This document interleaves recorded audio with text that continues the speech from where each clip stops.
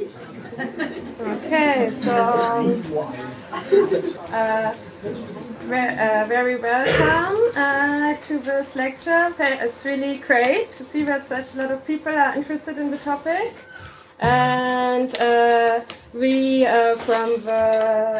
organized this lecture from the FRU, from the Free Workers Union, and we are very proud and happy to have Dian and Chamila here, who will do the lecture.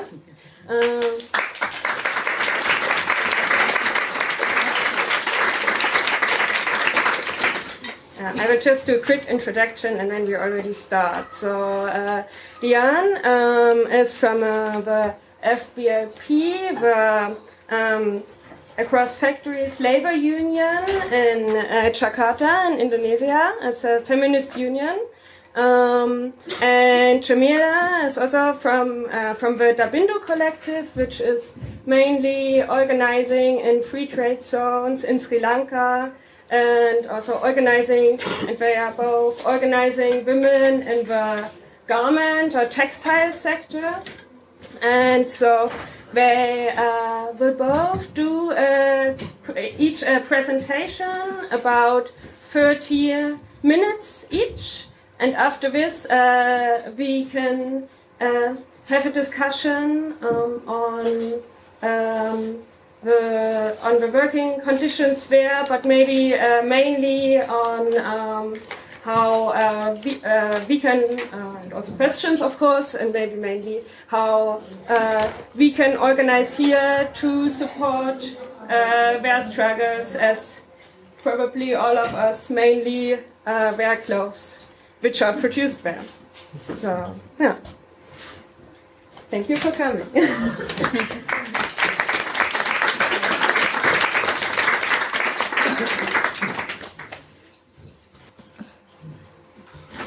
Yeah, thank you very much for the opportunity. Yeah, you can hear my voice, right? I will first. I want to introduce the backgrounds of Indonesia.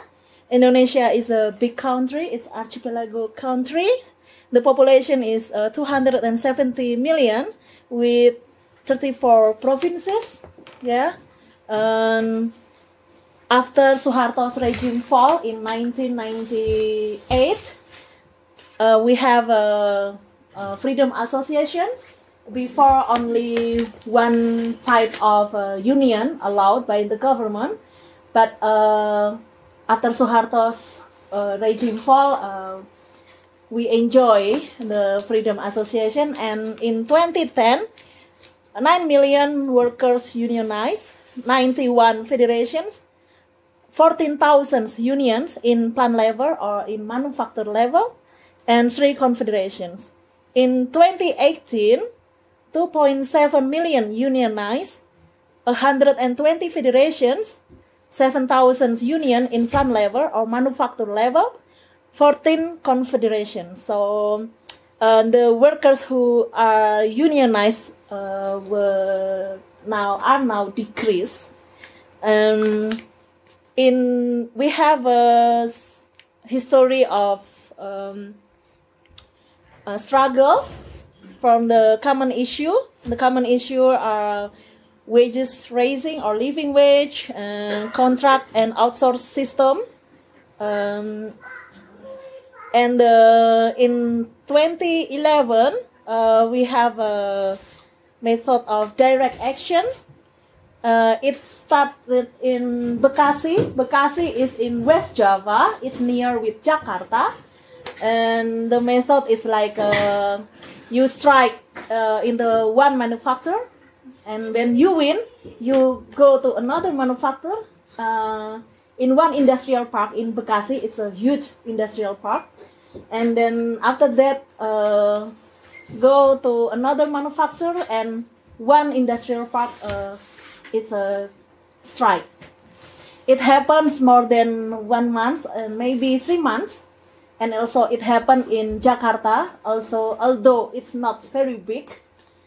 But after that, the two leaders of biggest trade union agree have agreement with the military and the police to stop the direct action, and then the police and the military then become repressive and attack the workers who strike. So the strike, the direct action is not only strike in the manufacture, but also another method like occupy the labor. It's not the governor, the office of governor, and also the office of labor department in the Bekasi, and also occupying the highway roads, etc. And then in the national strike in 2012, 2 million workers mobilized in some province. 2013, 2.5 million mobilized, and 2015, 500,000. So it was decreased because in 2013, after the strike, the government with the military and police attack directly in the manufacturing. So they have guns, etc. And many workers injured in the second strike. But in 2015, the region or the industrial park who had strike increased. So it's about 55 industrial park strike in 2015. Although the mobilization were decreased. The result, of course, when we have direct action, the workers become permanent workers 100%. And in 2013, the wage raising about 48%. And it's before it ever happened before in 1997 when Suharto's regime attacked. There when many demonstrations against Suharto regime, the wage raising about 232. After the wage raising in 2013, the President Jokowi released a regulation. It's a president regulation that mentioned the wage raising will follow the inflation, and the maximum is only 11%. That's why in 2015 we have a strike again, but we still do not win. At that time, 26 activists arrested by the police. And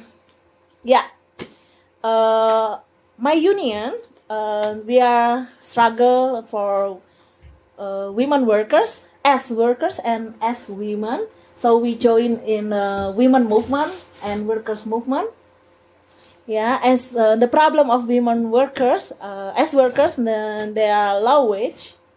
In 2013, when the result of the strike, the wage raising until 48%, the garment workers didn't get it. So then we have the government, many garment companies propose we cannot pay the raising, the wage, and they propose propose to the government so that they can pay under minimum wage, and the government make it. So the garment workers didn't enjoy the 48 raising. Another sectors got it, like automotive and also electronics, and also about maternity leave, as a women workers. Many women workers didn't get maternity leave. They are afraid of become dismissed by the boss, because when the boss know the workers pregnant, they will fire. They will fire the workers. And also period leave, in our labor law since 1958, there is periods leave. Yeah, 2 days off when we have period. But it's difficult to get the period because the boss will intimidate you. You are not allowed the day off. It's like you have to fighting first for the rights, although it's written in our labor law. Long hours working, of course, in our labor law it's 8 hours per day, but the workers should signing the absence, yeah, signing a paper that they they're going home at 4 p.m. in the afternoon, but actually they going home at 9, 11, because they have to fulfill the targets of the clothes. Yeah. And no overtime payment, yeah. So that there is no payment for the overtime. They still recorded as, yeah. Then the company or the boss have proof that the workers finish the job at 4.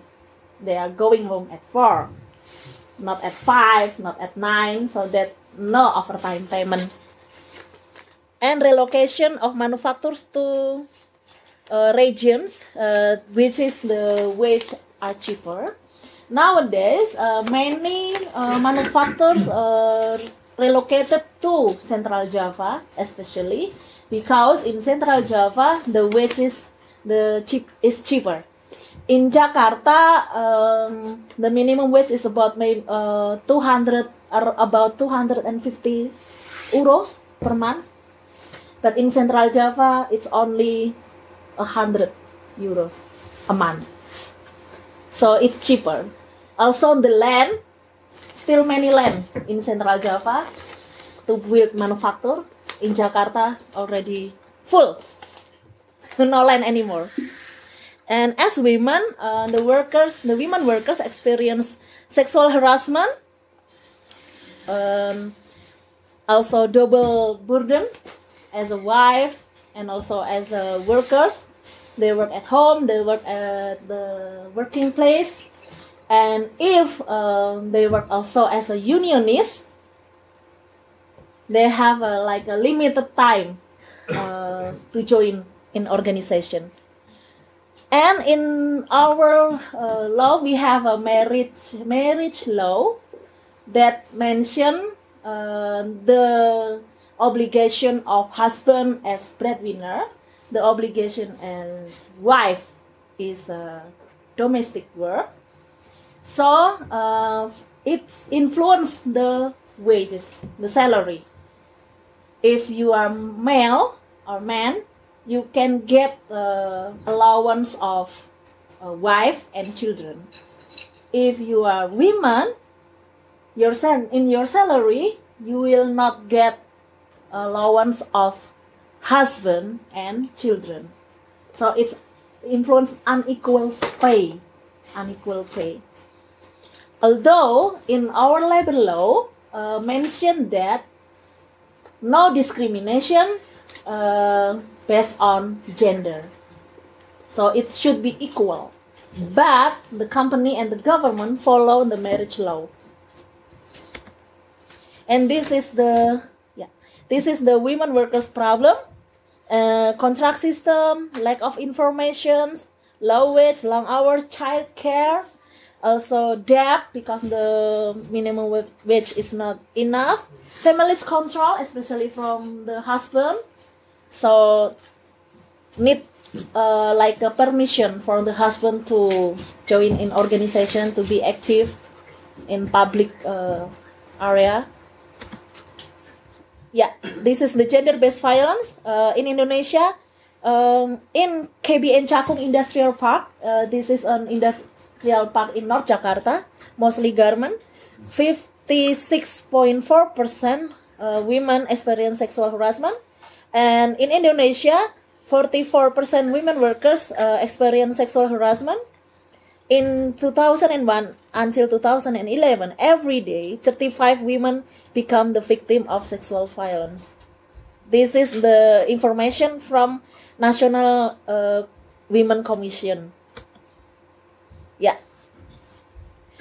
KBN Cakung produce Gap, Zara, H&M, Nike, Adidas, Esprit, and now in KBN Cakung it's 30 manufacturers, yeah, and 30,000 workers. And this is the example of our demonstration. This is the workers dismissed because the manufacturer moved to Central Java. Yeah, and the right one, the picture, is the solidarity from FAO Hamburg. And this is May Day, Alliance of May Day. We join in global May Day of FAO. And it also happens in another province. In Bandung, in May Day, 100 anarchist group arrested. And until now, anarchism is prohibited in Indonesia. So when you wear black clothes in a demonstration, the police can arrest. Yeah, and this is our slogan: "Victims become survivor." Means that women workers not only unite as victims but also as survivor. So we focus now in GBV, gender-based violence. Yeah, sorry. And we have two programs. The first is sorry, the picture.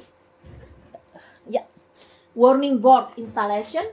So this warning board is this industrial park free from sexual harassment. So we demand to the management of industrial park to install this board, so that it's like a support to the victims of sexual harassment, that we are not alone. Yeah, the sexual harassment is recognized, it happened, and also it's like a warning for the harasser. And this is the help desk women workers for complaint, so that if women workers experience sexual harassment, they can come to this help desk women workers and report the case. But actually it still become one with the security post, because the management of industrial park still didn't want to build new building. But finally they build it because they have agreement with women ministry, and yeah, they leave us behind. So they officially build help desk women workers and not recognize us. But the women ministry said, make a statement that the volunteers or the women workers who become the volunteers of the help desk women workers is under the responsibility of women ministry. Yeah, the management of industrial park didn't like us as a union because we have a long history of conflict. Yeah, and this is Marsina. Marsina is a women workers who was murdered by Suharto's regime in the military because demand on wage raising for 200 rupiah. She is in Sukoharjo, East Java. Oh, Sidoarjo, sorry. Sidoarjo, East Java. She was killed, and yeah, there is a gun shot in her vagina and make a hole in this. And until now it was closed. The government didn't admit it as a human rights violence. That's why we make the name of Marsina as our radio, our community radio. Yeah, Marsina FM. We produce a documentary film, the first documentary film about sexual harassment in working place by women workers. Yeah, the film produced by women workers. And now we are in the process of a second documentary film. So it's like a method to send the message in interactive way. the film. And this is the second one. This is the second documentary film, still in the process. So if you want to support us, I have a postcard. There is my email in the postcard. Here you can ask me after the discussion. Thank you very much.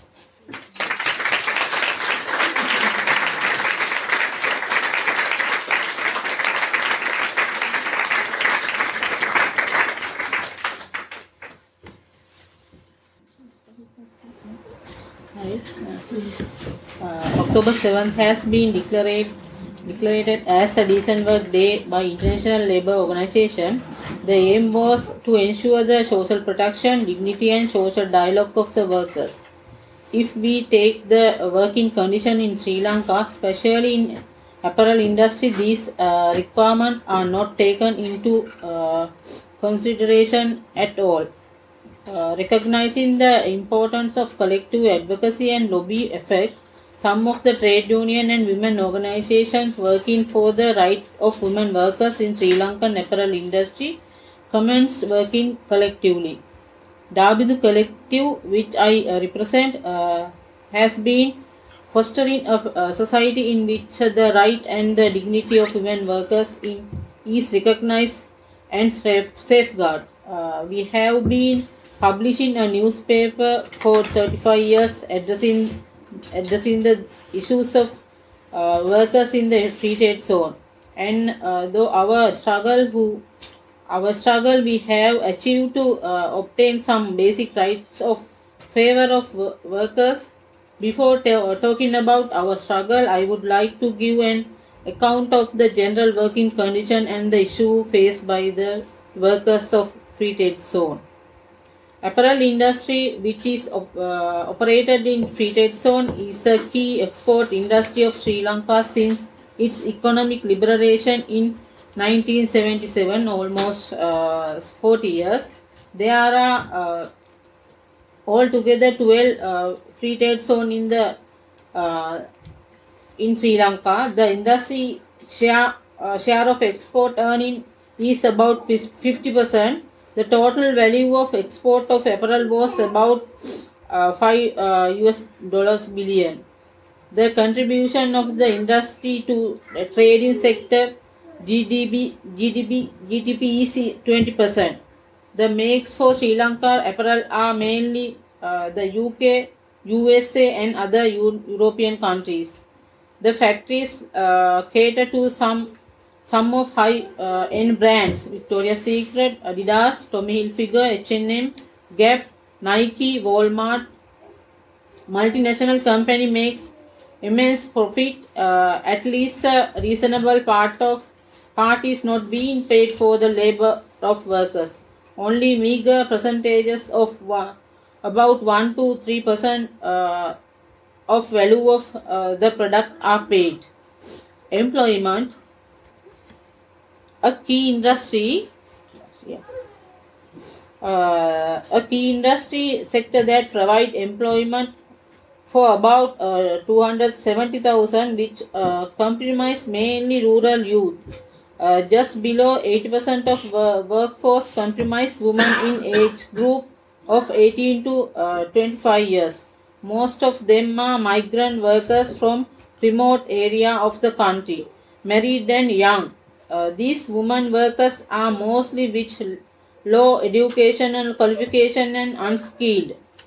Out of the workers in the labor force of the sector, 22% are educated below GC O level, 59 up to GC O level and 90% of the GC A level. These workers do not get a proper vocational training in order to be dressmaker. They are only made to sew some part of the dress. Therefore, they remain to be unskilled and unable to improve their skill and become professional dressmakers, which may give the opportunity of obtain a better job with a higher payment. These workers come to the city with the dreams of saving money for their dowry and overcoming poverty. As far as workers in the northern parts are considered most if the women are victims of the war which prolonged for 30 years.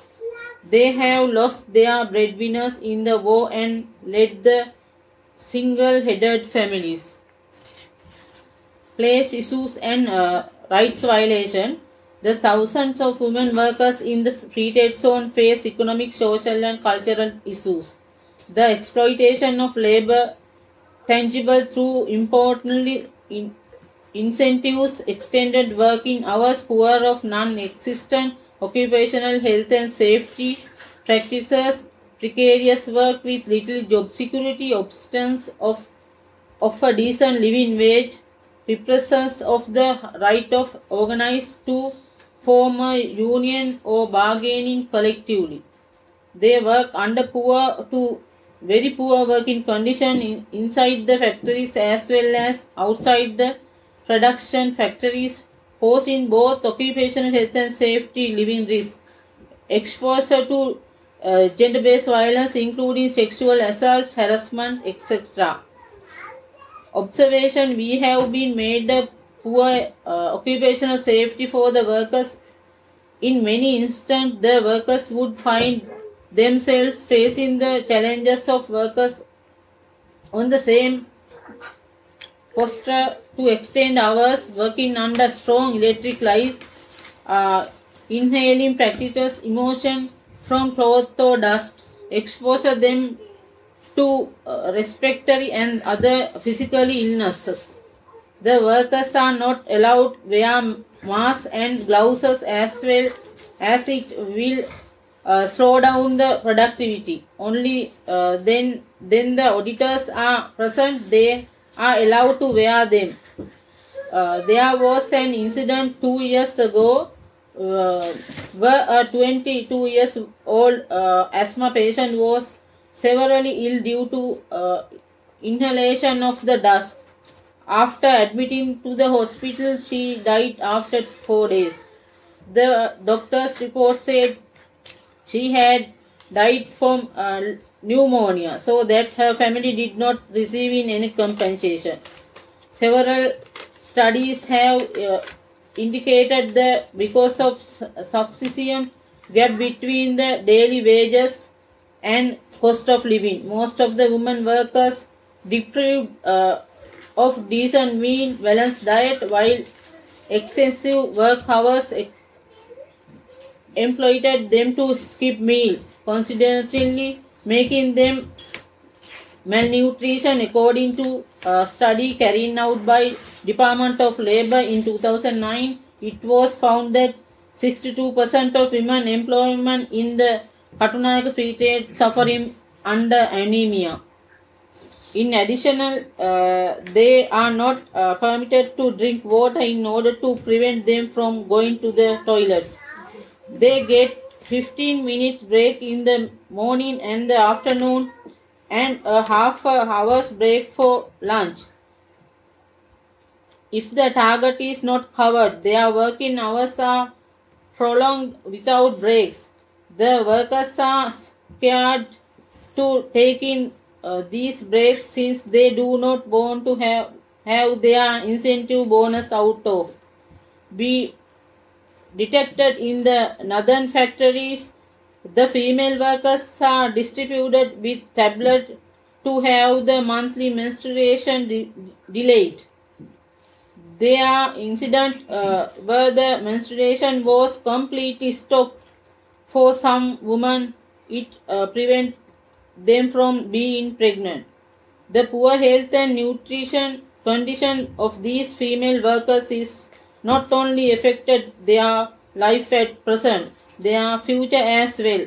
As they became mother, the repercussion they also be served with the possibility of affecting their children. The average workers in grade 3 in the industry receive a minimum wage of 13,000 and their gross salary is 15,500 per month. This minimum wage is relatively too low compared to the other sectors, government sector in particular, which is 35,000, which a meager income. These young migrant women workers are unable to meet their required standard of nutrition. With the existing cost of living, a worker is complete to spend more than 60% of wage received. As a result, the workers have to work 12 to 16 hours overtime for earning to meet the daily requirement and in expenses of quality of life.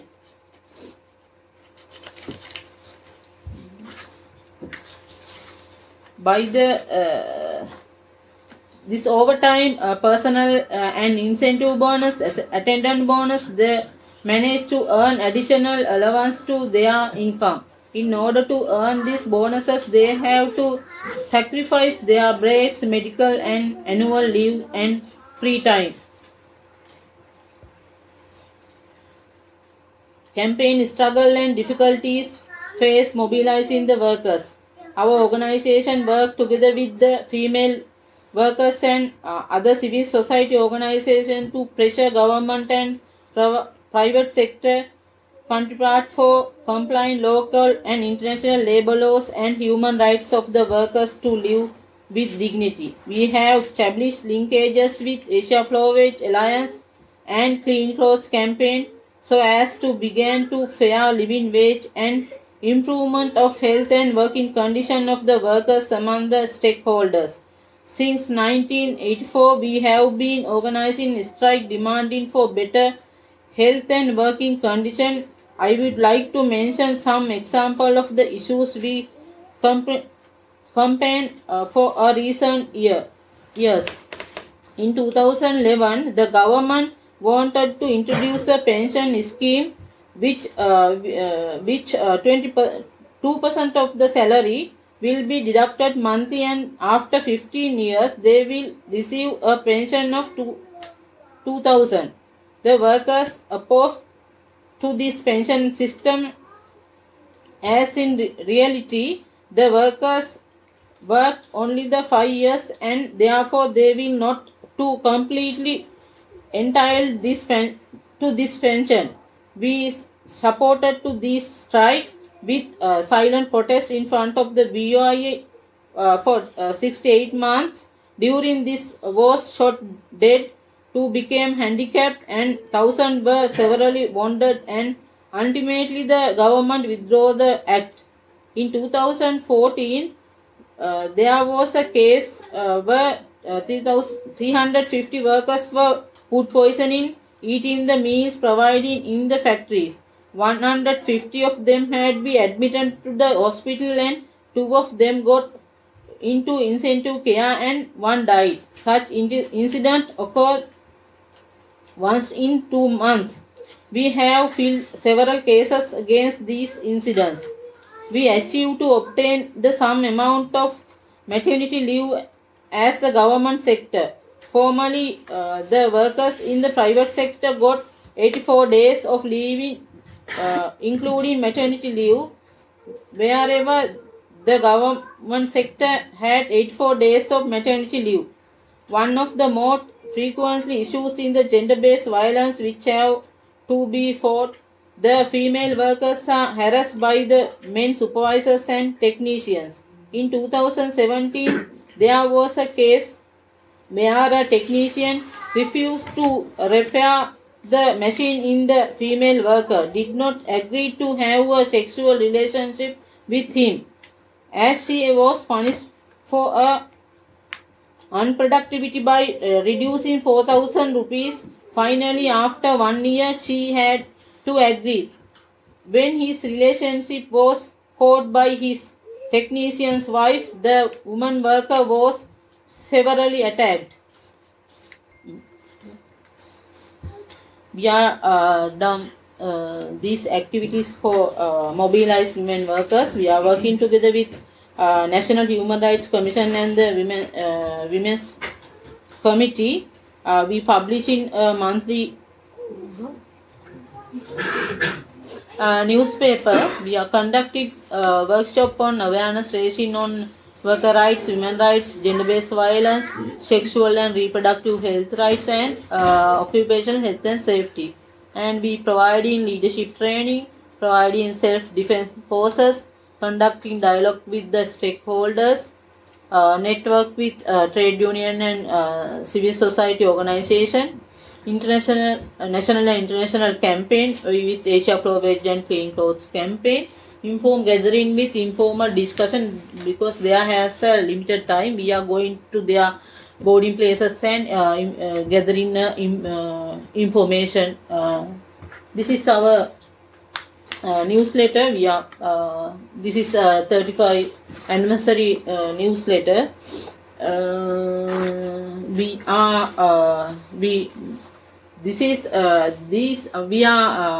We want international collective because we have more strong labor laws, but workers are only 5% in mobilizing in trade union, because they are coming here to rural area. They are working in 5 years, go back to their villages. It is a problem to mobilize young women workers. We thought we want to globally support for boycott their brands, because 1 year the 3-4 times auditors came, but it is not transparency, because sometimes they are we have 60% 60 hours of the overtime per month, but some majority factory workers work with 100 hours per month. But the auditors are coming. They are they have 2 payrolls. They are 60 hours at their pay sheet. Other 40 hours at another slip. There is not transparency, but we are like we work with together. We because of the majority some H&M factory, our workers work with them. One day we have main demonstration in front of their factory, because 22 years worker was died, and there are so many violations. We are demonstration because they are code of conduct they pay living wage, but they have no minimum wage. After that, this demonstration, they are caught our members and blaming, why are you joining with Dabindu Collective? We are interdict you. It is very famous protest. Some printed media and social media published this case. Finally, we lost our membership. We are trying get together, work with globally and locally, how we work together. Yeah. Thank you.